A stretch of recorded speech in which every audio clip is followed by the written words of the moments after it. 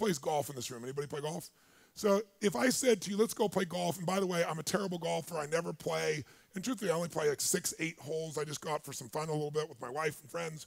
And as we're walking along, I tell you that. But as we get up to the first hole, I say, you know, just to make it a little more interesting, why don't we bet a dime a hole? Just so there's something on the line. Now, most people are going to go, no problem. You're not going to go, you know, is he a shark? Is he setting me up? 10 cents a hole. How many holes are there? 18 holes. How much I got at risk?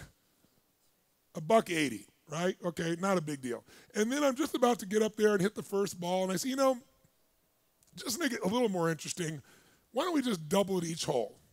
So what would that be? First hole is 10 cents, so the second hole is 20 cents. Third hole would be 40 cents. Fourth hole is going to be 80 cents. Fifth hole is going to be $1.60. Sixth hole is going to be $3.20. Now stop. How many holes are there?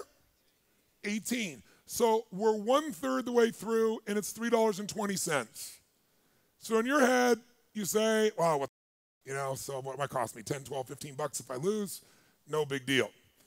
But if we continue the math, what happens? Let's take it out to 9 holes and see what is 9 holes. You get out to 9 holes and you go, wow, I wasn't expecting $25, but we're only halfway there.